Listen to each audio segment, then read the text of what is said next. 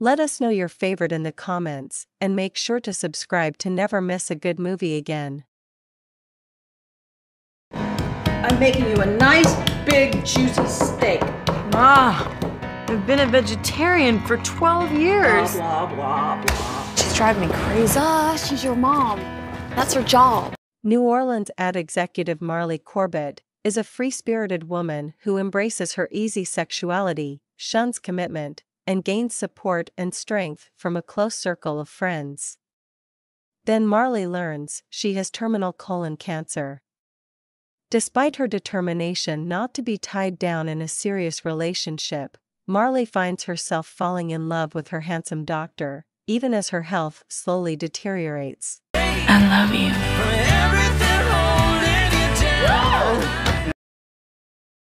See, I have a gift. How does a lunatic like you help a guy like me? You have to live with me here for a month. You live in a box. I could lift the lid. Live here and let you mess with my head for a whole month. Yeah, we can start midnight, 1st of November. Nelson is a man devoted to his advertising career in San Francisco. One day, while taking a driving test at the DMV, he meets Sarah. She is very different from the other women in his life. Nelson causes her to miss out on taking the test, and later that day, she tracks him down.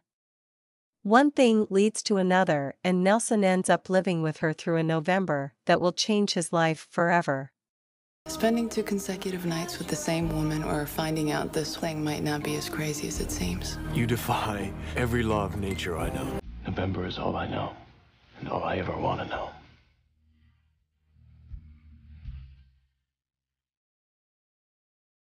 What's your name? Hazel.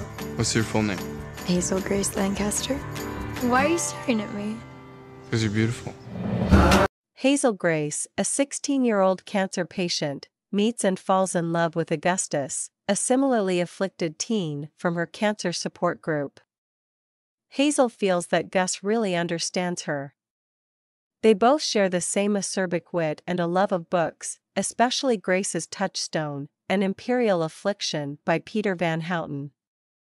When Gus scores an invitation to meet the reclusive author, he and Hazel embark on the adventure of their brief lives.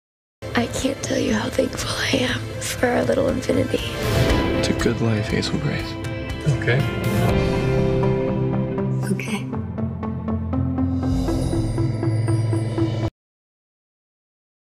People with CF aren't supposed to get within 6 feet because we could end up catching each other's bacteria. You followed me. With the intent of introducing myself.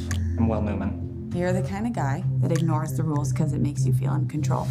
Am I right? You're not wrong. You think that's cute? 17-year-old Stella Grant spends most of her time in the hospital as a cystic fibrosis patient.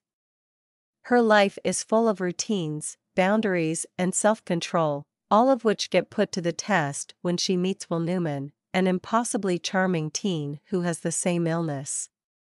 There's an instant flirtation, though restrictions dictate that they must maintain a safe distance between them. 5 feet apart. Are you in?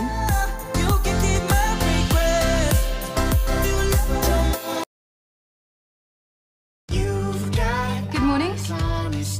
Oh, he hates me. Every time I speak, he looks at me like I'm stupid. To be fair, you are pretty stupid. Yeah, but he doesn't know that yet. Young and quirky Louisa moves from one job to another to help her family. Her cheerful attitude is put to the test when she becomes a caregiver for Will Traynor, a wealthy young banker, left paralyzed from an accident.